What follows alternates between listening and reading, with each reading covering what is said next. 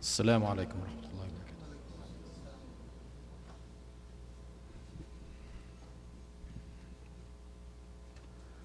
الله أكبر الله أكبر الله أكبر الله أكبر. أشهد أن لا إله إلا الله. أشهد أن لا إله إلا الله. أشهد أن محمدًا رسول الله. أشهد أن محمدًا رسول الله. حي على الصلاة. حي على الصلاة. حي على الفلاح. حي على الفلاح. الله أكبر الله أكبر. لا إله إلا الله.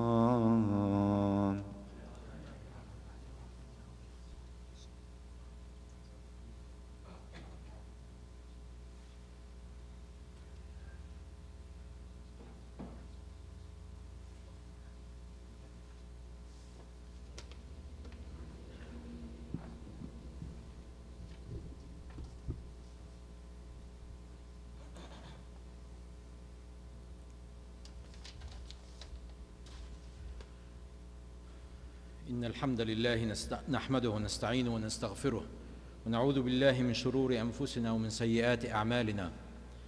من يهده الله فلا مضل له ومن يضلل فلا هادي له. وأشهد أن لا إله إلا الله وحده لا شريك له وأشهد أن محمدًا عبده ورسوله.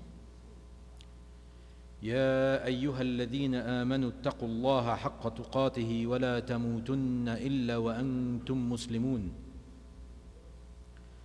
يا أيها الناس اتقوا ربكم الذي خلقكم من نفس واحدة وخلق منها زوجها وبث منهما رجالا كثيرا ونساء واتقوا الله الذي تساءلون به والأرحام إن الله كان عليكم رقيبا.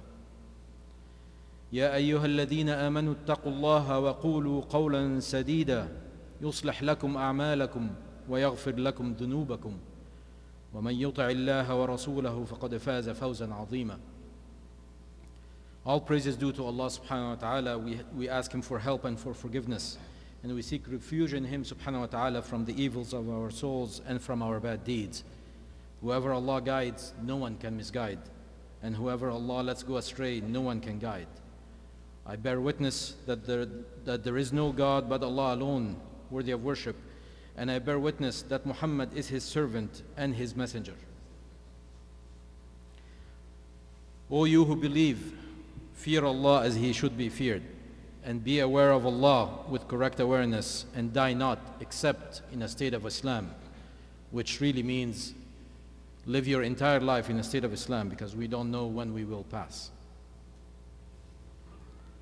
O you who believe, be aware of Allah and speak a straightforward word. He will forgive your sins and repair your deeds, and whoever obeys Allah and His messenger has already achieved a mighty victory. The talk today is about our journey in this life, and really towards the eternal life. And we start by reminding ourselves that subhanallah, Allah subhanahu wa ta'ala created us, all of us, when He created Adam alayhi salam, and He created the souls, and we all witnessed at that time that Allah subhanahu wa ta'ala is our creator and our Lord and our sustainer. And then Allah subhanahu wa ta'ala brought us to this life, to this second stage, if you will, and recreated us in this physical form.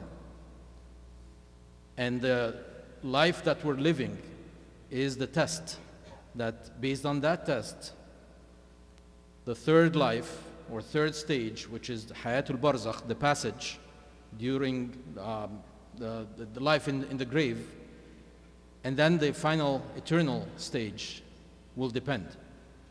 The only difference between the third one is that it's limited in time, and the fourth one is eternal.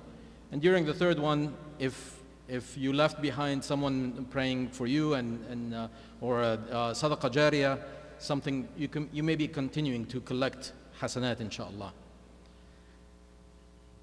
But this life, as people say life is short, but they mean it in a different way. As Muslims, we understand that it's really short compared to eternal life. And this life is where the test is happening.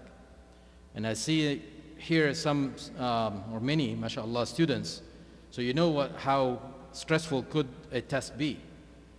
And those who are not students and grew up from that stage, they knew that as well. We all know that a test is stressful. So how are we preparing for this test? Especially that the outcome of that test is so critical. The impact is eternal. Alhamdulillah. Alhamdulillah for the ni'mah of being Muslims. Alhamdulillah for being here together. Alhamdulillah for so many bounties, countless, from Allah subhanahu wa ta'ala. Alhamdulillah for the knowledge that Allah subhanahu wa ta'ala taught us and gave us those tools to pass the test. And I'm going to try to be as brief as possible because I want to get to the meat of the topic in our journey. So the first tool is to fight shaitan and stop procrastinating.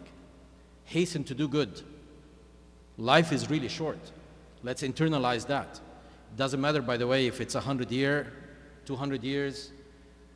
We know that Prophet Nuh alayhi salam lived for 950 years. What is that compared to eternity? It's nothing. For anyone who, you know, just think about it for a second. Eternity makes any number nothing. So shaitan tries to stop us, slow us down. He wants to weaken us. He wants to say, you know what, you could do that later. So the first thing is internalize what we're doing, where we're going, and go fast. Hasten to do goods. Hasten to correct and improve. In Surah Al-Hadid, Allah subhanahu wa ta'ala says, أَلَمْ يَأْنِ لِلَّذِينَ آمَنُوا أَن تَخْشَعَ قُلُوبُهُمْ لِذِكْرِ اللَّهِ وَمَا نَزَلَ مِنَ الْحَقِّ وَلَا يَكُونُوا كَالَّذِينَ أُوتُوا الْكِتَابَ مِنْ قَبْلُ فَطَالَ عَلَيْهِمُ الْأَمَدُ فَقَسَتْ قُلُوبُهُمْ وَكَثِيرٌ مِّنْهُمْ فَاسِقُونَ.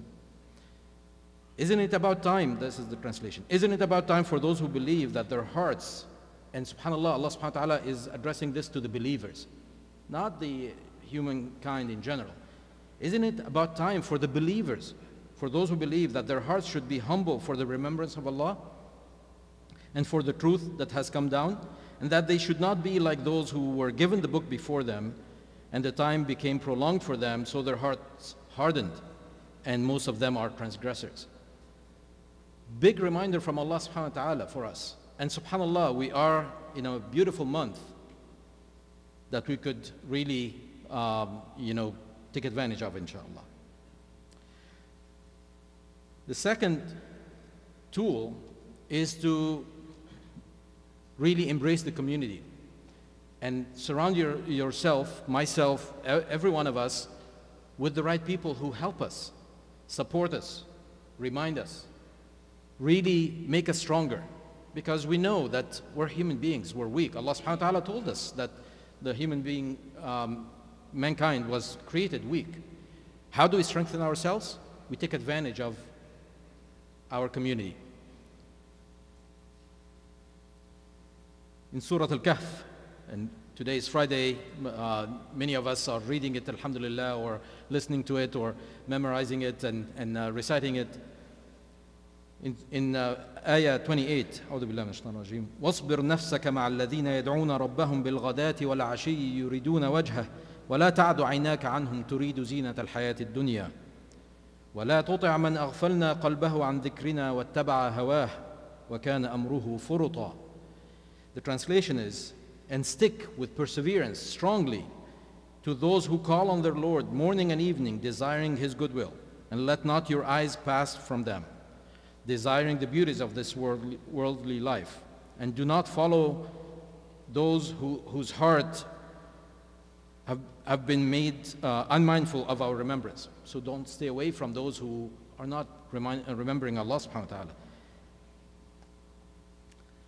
So remembrance of Allah subhanahu wa ta'ala, we can strengthen ourselves when we are in a group. And again, alhamdulillah, we can take advantage of this beautiful month for that. The fourth one is training. Many of us watch sports or competitive activities, inshallah, in the right way. And we know that any athletes, top athletes, they prepare, they practice, they strengthen themselves. They don't wait until it's the time of the tournament and then they go in and just play or do whatever they could. Students prepare for the test, right? Study hard. And it gets to that point, the day of the test, you try to be kind of collecting all the benefits of the study. So how do we do that from an Islamic standpoint? Well, alhamdulillah. Congratulations to everyone. We made it to this Ramadan. Alhamdulillah, we have an opportunity. This is a training camp. This is a boot camp. And Allah subhanahu wa ta'ala gives us multiple boot camps through the year, like the first 10 days of the Hijjah as well.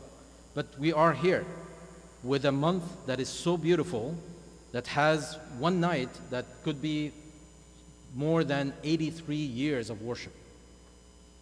So let's take advantage of that. And subhanallah, there are others who couldn't make it this year. They were with us last year. May Allah subhanahu wa ta'ala forgive them and grant them Jannah. And the reality is, I don't know if I will be there next year. And no one knows. So let's take advantage of the opportunity that we have right now. Allah subhanahu wa ta'ala is giving us a chance. And the question to me, you, everyone, are we ready to take that chance? Are we ready to embrace the gift from Allah subhanahu wa ta'ala and thank Allah subhanahu wa ta'ala for it? But thanking is not just by saying thank you or alhamdulillah. Of course, that's great. Let's build on it and take advantage of it. Ramadan is a camp. Ramadan is really about self-control, controlling our desires. But it's not just about the food or drinks. Yes, alhamdulillah, that is sometimes very challenging as well. But it's more than that. It's a month where the Quran was brought down to the lowest heaven in that month. It's a month where Allah subhanahu wa ta'ala has the best 10 nights, the last 10 nights of Ramadan throughout the year. And one night, as we said, Laylatul Qadr. So powerful. It's a month where Allah subhanahu wa ta'ala, it's a training camp. Allah subhanahu wa ta'ala is making it easy. He's saying, well, you know what? I'm going to give you even more gifts. The doors of Jannah are open. The doors of hellfire are closed. Which really implies that Allah subhanahu wa ta'ala is helping us. And just this gathering is helping us. And Allah subhanahu wa ta'ala is giving us the opportunity to take advantage of that. We know the purpose of fasting. It's not to abstain from food. It's not just to say, well, you know what, I was able to do this, which is itself is a good thing because we can control our own desires on the food side as well. But the purpose is taqwa, is attaining that level of piety that we would otherwise be incapable of attaining. And Allah subhanahu wa ta'ala says in Surah Al-Baqarah, ayah 183, يا أيها الذين آمنوا كتب عليكم الصيام كما كتب على الذين من قبلكم لعلكم تتقون. O you who believe, fasting is prescribed for you as it was prescribed for those who were before you, so that you may have piety. That is the goal. That is the objective. How do we achieve piety? And we know that Allah subhanahu wa ta'ala in so many places in the Quran connected the pious to Jannah. Jannah, to achieve that, it's by the mercy of Allah subhanahu wa ta'ala, but we need to get to that piety. So again, Ramadan is this one opportunity that we have right now. We either take advantage of it or say, you know what, yeah, I still have a whole month, subhanAllah.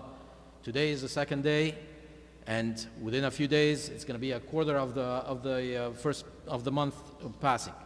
And we know, we probably have seen people who get at the beginning of Ramadan and say, yeah, okay, I'll go to the masjid later on, or you know what, I'll read Quran later on, I'm just so busy right now, and then the month passes. And others who are ready for it from the get-go, from the day Ramadan comes, and they waste no minute, no second. So there are a few things that we should do. First, it's a boot camp, it's a training camp. Let's get ready. Let's first cleanse ourselves from what we were in. And no one among us doesn't sin or doesn't make a mistake. In a beautiful hadith, the Prophet ﷺ said, كل ابن آدم خطاء وخير الخطائين التوابون.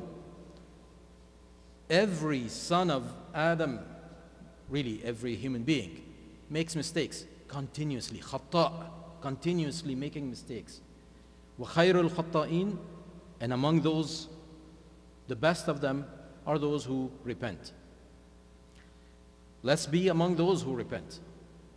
And repenting, subhanAllah, the Prophet ﷺ used to repent to Allah subhanahu wa ta'ala on a continuous basis every day. Make istighfar and repent. And that's the Prophet ﷺ.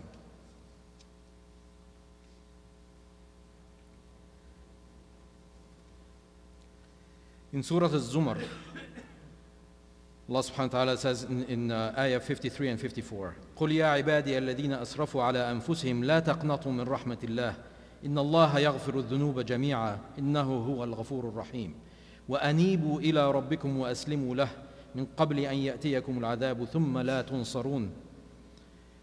The translation, O my servants who have transgressed against their souls, against themselves. This is addressing everyone. Despair not of the mercy of Allah, for Allah forgives all sins. He is the oft forgiving and most merciful. And turn to your Lord in repentance and bow to His will before the penalty comes to you. After that, you will not be helped. So the first thing, let's repent. Let's really internalize, make the niyyah, repent to Allah subhanahu wa ta'ala from what we know and what we don't know as well. The second thing, in Ramadan, before we start talking about, reading Quran and praying Taraweeh and all of this, there are some bare minimums that we have to do. And subhanAllah, sometimes we set our priorities incorrectly by focusing on praying Taraweeh, for example, and maybe missing the Isha in Jama'ah. So you see someone hastening to get to the Taraweeh time and not doing the same for Isha. Or there are many other worse examples where people fast and skip prayers. And I don't want to look at those examples. Let's first set the bare minimum. Obligatory worship from Allah subhanahu wa ta'ala trumps voluntary ones. And then on top of that, we start building. The second thing that I want to remind myself and everyone is there is a concept of no harm in Islam, causing no harm. It's, getting to doing, I want to reach the masjid on time to pray, but I cut someone off in traffic. That is not the bare minimum of Islamic behavior. And inshallah, none of us here do this, but if you see someone, also remind them, right? Back to community, strengthening ourselves. The third one is to go grab as much as possible from the bounties of Allah subhanahu wa ta'ala. Allah subhanahu wa ta'ala is giving us a treasure, or really multiple treasures in this month. Now the question is, what do we go after? Do you have a plan? Are we thinking about how do I maximize our time? How much can I do? I'm a human being. I need to sleep, I need to eat, I need to work still, and so on, right? Students need to study. Many, alhamdulillah, are on March break, at least, or spring break starting next week. Great, but you still have obligations. So how do you balance all of this? What is our priority in this month? And even in the time that you can have, which acts do we focus on? Alhamdulillah, abwabul khayr kathir. The doors of good are plenty. This is the good news. And every one of us has a different, maybe passion for something, a way to worship Allah subhanahu wa ta'ala. Some are really good at praying more, reading Quran. Fasting is obligatory, so that's the basic here, but maybe planning to fast the 6 days of Shawwal, and so on and so forth. But most importantly, hasten to do that good. The first thing that we want to think about in Ramadan is dua. In the ayat, and I don't have time to go through them, where Allah subhanahu wa ta'ala talks about Ramadan as a month that we should fast, immediately after, Allah subhanahu wa ta'ala says, I am here answering the question or the supplication of those who do that. Subhanallah, dua is so intertwined with Ramadan. How are we dedicating time to dua? It's not about, 1 second after Maghrib prayer, you make dua, which is great, or at the time you break your fast. Great, fantastic. Are you dedicating time for dua? Dua could be what opens the door for khair, for goodness, for things that you worry about, that Allah subhanahu wa ta'ala takes away from you. So many things. There is nothing between us and Allah subhanahu wa ta'ala. We raise our hand anytime, we face the qibla if we can, and ask Allah subhanahu wa ta'ala. Even raising our hand is not mandatory. You could be just asking Allah subhanahu wa ta'ala. Ramadan is the month of charity. And the Prophet ﷺ, being the best example ever, was most generous in Ramadan and even more generous in the last 10 of Ramadan. So how do we take advantage of Ramadan to really give charity? And by the way, that takes a little bit of planning. If you really want to maximize the charity, how can you free up some dollars? How can you save from something else that comes later? How can you really, maybe adjust some spending? But it's worth it because everything is multiplied in this month. And by the way, there are some people think that it's only 70 times in Ramadan and so on. Actually, there is no strong proof that there is a limit to that amount of multiplication. And the hadith about the nafila being like a fard is actually a hadith da'if, wallahu a'lam.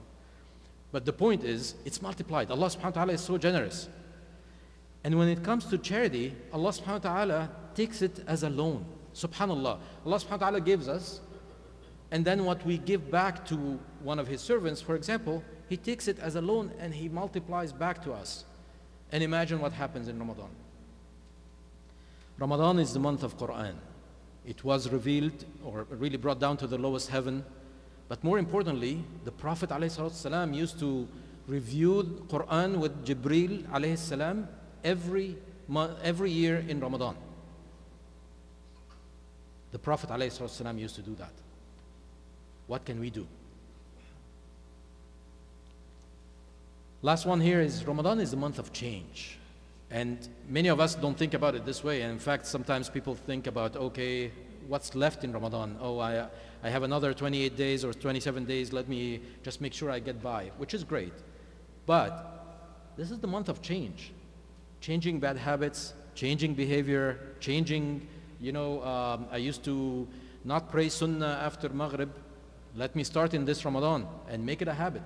Think about even if it's a single one thing that you're going to start now in Ramadan and keep throughout the year, inshallah, even if it's a single thing. And Allah subhanahu wa ta'ala, through the Prophet ﷺ, we know that tiny bit of work, but consistently is much better than something that is not consistent. And we know that the reward for Ramadan is nothing but something from Allah subhanahu wa ta'ala, the most generous. The reward is not prescribed. We don't know exactly what it is because Allah subhanahu wa ta'ala said everything for the human being except siyam, it's for me and I'll reward for it. Ya Allah. Let's seek that generosity from Allah subhanahu wa ta'ala and say, oh Allah, you are the generous, give us from your generosity. And by the way, there is nothing wrong in asking Allah subhanahu wa ta'ala with full conviction that Allah subhanahu wa ta'ala can give us, will give us, and we ask more. He loves that. Subhanallah. أقول قولي هذا واستغفر الله العلي العظيم لي ولكم ولسائر المسلمين فاستغفروه إنه هو الغفور الرحيم.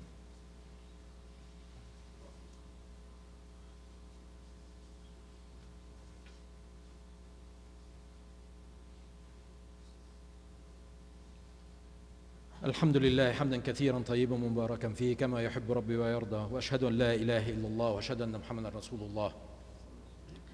I'm watching the time, so I'm going to recap, inshallah.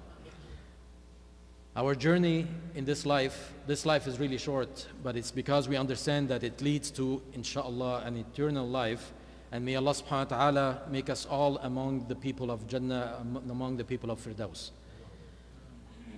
Allah subhanahu wa ta'ala gave us tools to pass the test, which is this life. First one, fight shaitan. Hasten to do good. Second, surround yourself with the good people that support you and help you. We all need it. We're all weak. The third one, let's take advantage of the training camp that we have right now, like Ramadan.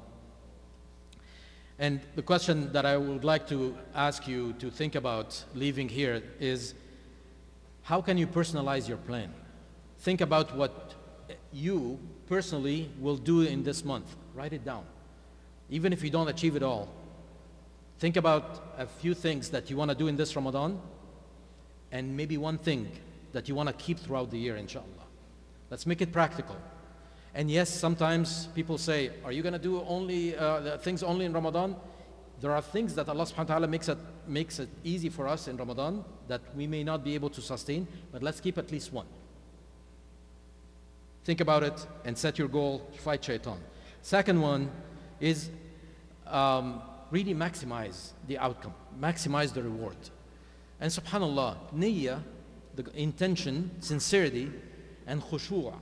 And I don't know how to translate the word khushu' other than being completely present in the worship of Allah subhanahu wa ta'ala and connected with Allah subhanahu wa ta'ala. And subhanallah, we see this in prayers, or someone reading Quran and crying, and someone else reading the same ayah at the same time and not feeling the same feeling. The difference is the khushu', is the connection with Allah subhanahu wa ta'ala. And there is nothing wrong. We all have, our faith goes up and down. So let's try to work on that. But al-khushu' and that pure niyyah towards Allah subhanahu wa ta'ala multiplies the reward. And let's work on that, because inshallah we may do something small, but in the eyes of Allah subhanahu wa ta'ala, if we do it well, it could multiply it. Likewise, doing a good thing with the wrong niyyah is questionable.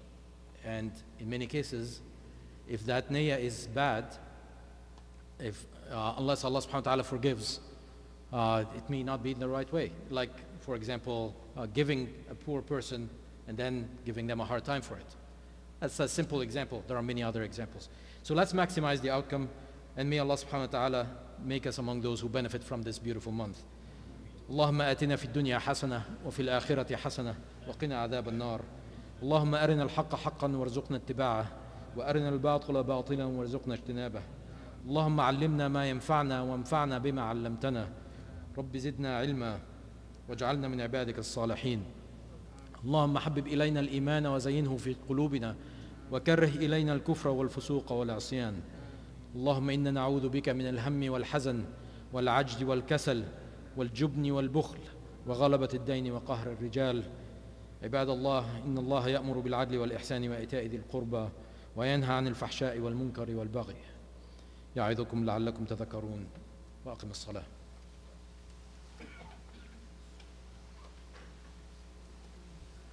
الله أكبر الله أكبر. أشهد أن لا إله إلا الله. أشهد أن محمدا رسول الله. حي على الصلاة حي على الفلاح. قد قامت الصلاة قد قامت الصلاة. الله أكبر الله أكبر. لا إله إلا الله.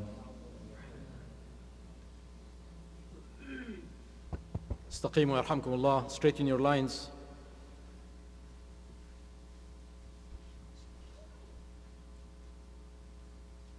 الله أكبر.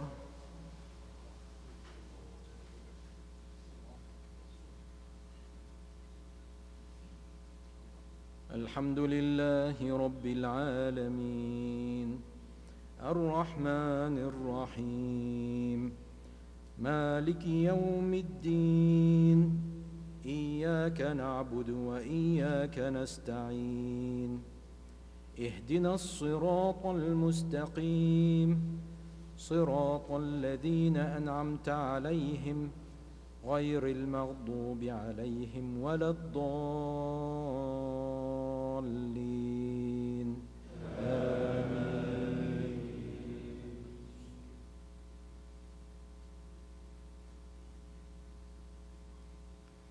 إنا أنزلناه في ليلة القدر وما أدراك ما ليلة القدر ليلة القدر خير من 1000 شهر تنزل الملائكة والروح فيها بإذن ربهم من كل أمر سلام هي حتى مطلع الفجر. الله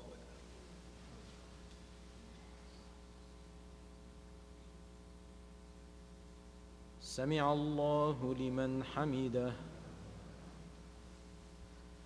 الله أكبر.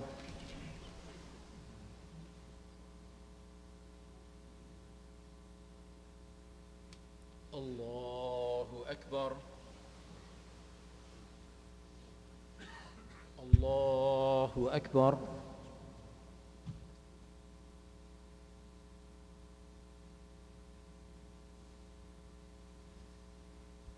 الله أكبر.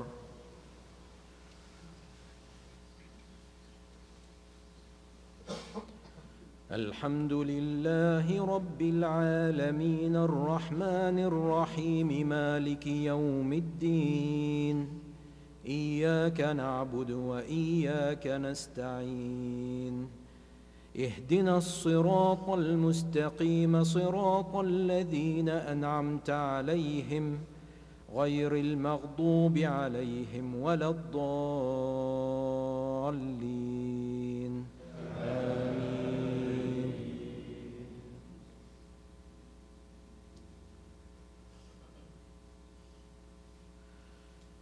إذا جاء نصر الله والفتح ورأيت الناس يدخلون في دين الله أفواجا فسبح بحمد ربك واستغفره إنه كان توابا. الله أكبر.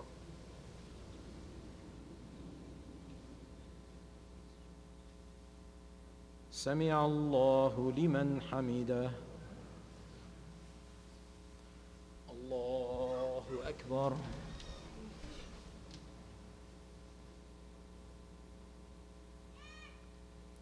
الله أكبر. الله أكبر.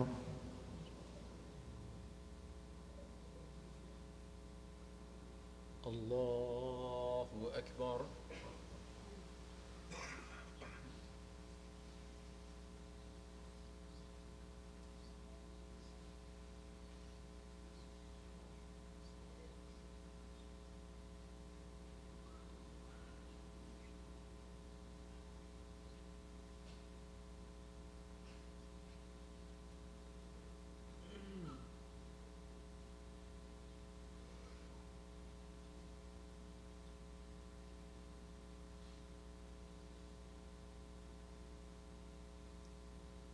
السلام عليكم ورحمة الله. السلام عليكم ورحمة الله.